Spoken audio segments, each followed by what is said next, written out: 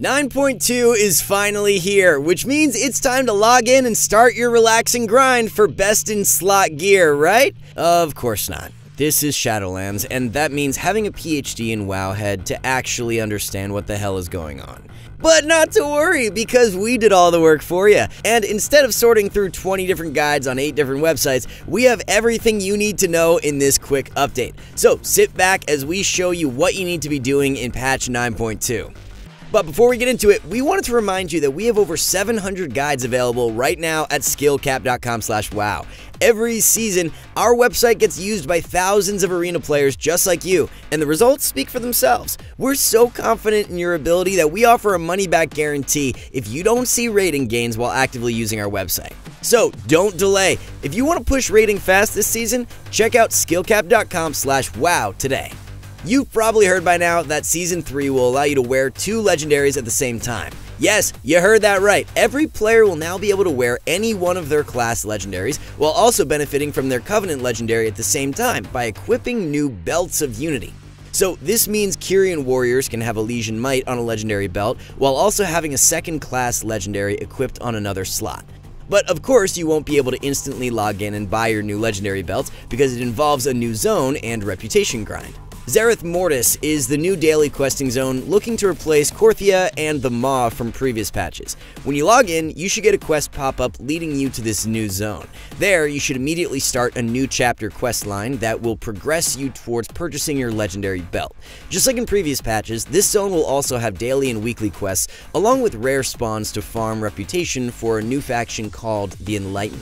Doing your chapter quests alongside your dailies and weeklies is important because once you hit Revered with the Enlightened, you will be able to learn a legendary power called Unity, which will allow you to craft a Covenant Legendary on any slot, not just on your belt. From previous PTR data mining, it will take a maximum of 28 days to hit Revered, but rewards will be gated early on by campaign chapters, and the first 3 chapters are available for completion during week 1, so start them early if you want to minimize your work later on.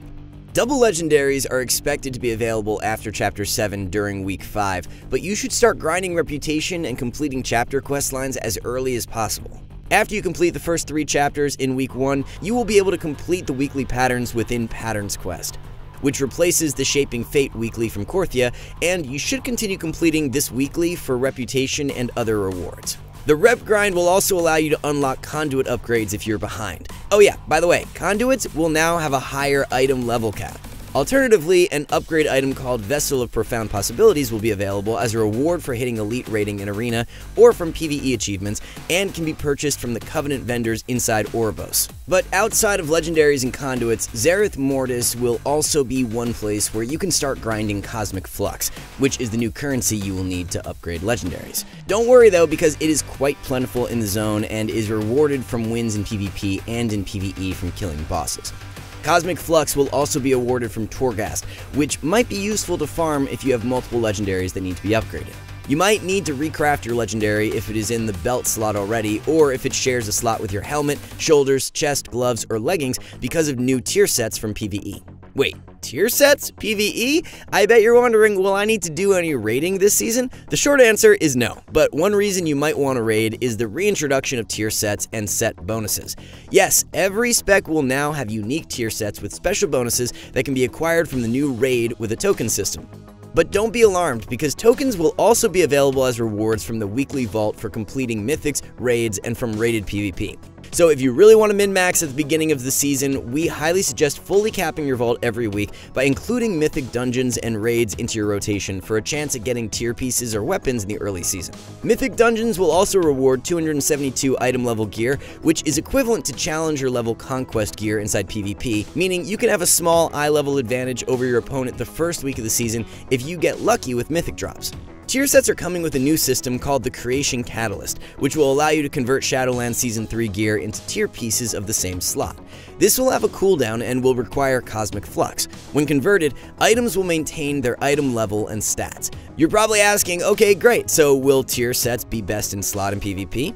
For some classes, it's definitely going to be an advantage. Fire mages, windwalker monks, and demon hunters all have exceptionally good set bonuses, and they might outperform PvP gear by a noticeable margin. Mileage will vary by spec, however, as some classes will probably be better off using PvP gear if their set bonuses aren't directly beneficial in Arena.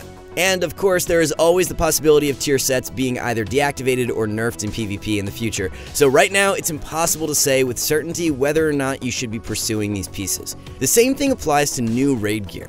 Although there are some pieces with really interesting effects in PvE, there is always the possibility of PvP-specific tuning being applied in the coming weeks. Take this new priest-specific ring, for instance. Currently, it gives a proc of over 400 intellect, which is over twice the amount given by the on-usage badge trinket. This might be due for a bit of a nerf, but with all these changes, one thing that isn't that different is PvP gear. Of course, a new season means higher item levels, and the same upgrade system from 9.15 will carry over to 9.2.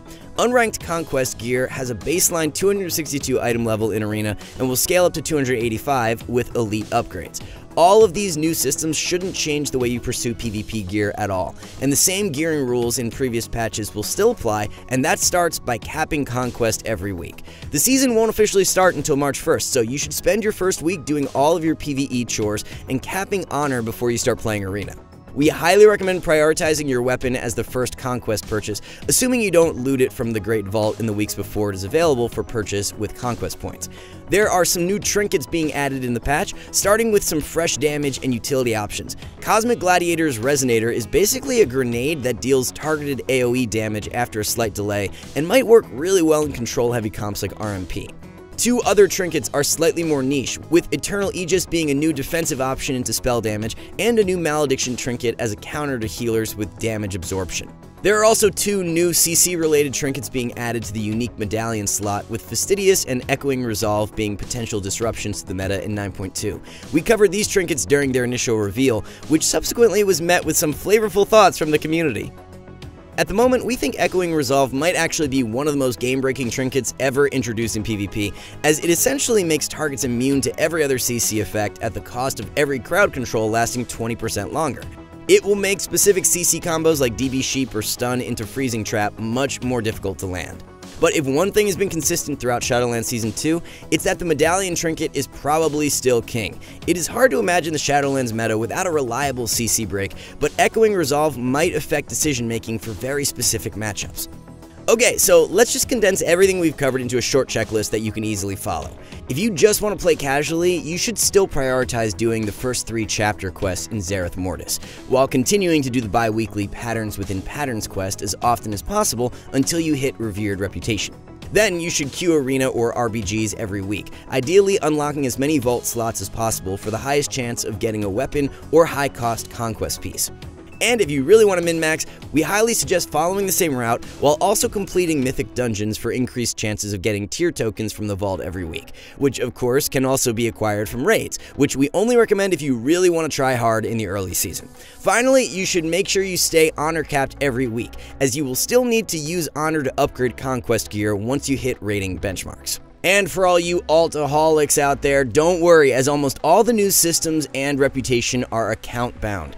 All you have to do on your alt each week is to make sure you keep up to date with the Secrets of the First Ones campaign. The first 3 chapters can be skipped as long as you've already completed them on your main. Just go to Oribos and Bolvar will generously give you this option.